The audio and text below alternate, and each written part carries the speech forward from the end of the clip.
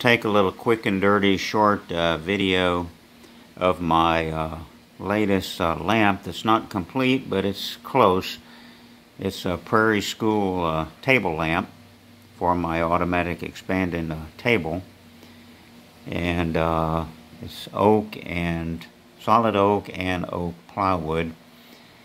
The shade lens in here is not completed yet. I just have kind of a mock-up with paper, but you can see maybe the trim, detail trim. It has little brass ball feet on it.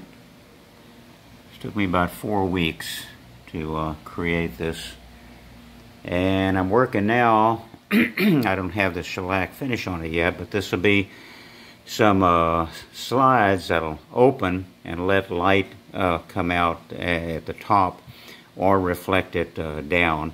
Currently I have them closed, so you can either have light that would be open to the light bulb or closed. And you can see the louvers with the lens behind it. And on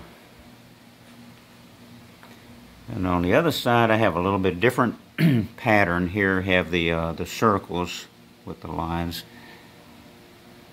I like the geometric pattern, so it's sort of, I just have it temporary wired in. I'm waiting on my sockets to get in to put the light bulbs in it.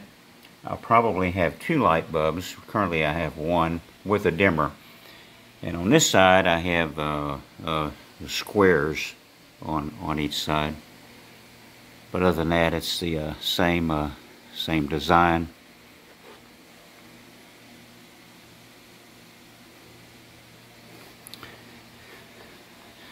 So once I'm finished with it, I need to make the acrylic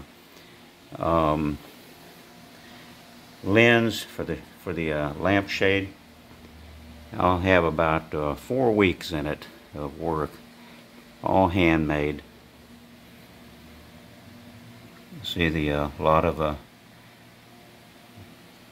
details to it. Anyway, it came out looking like what I wanted it to. So I'm pretty happy with it.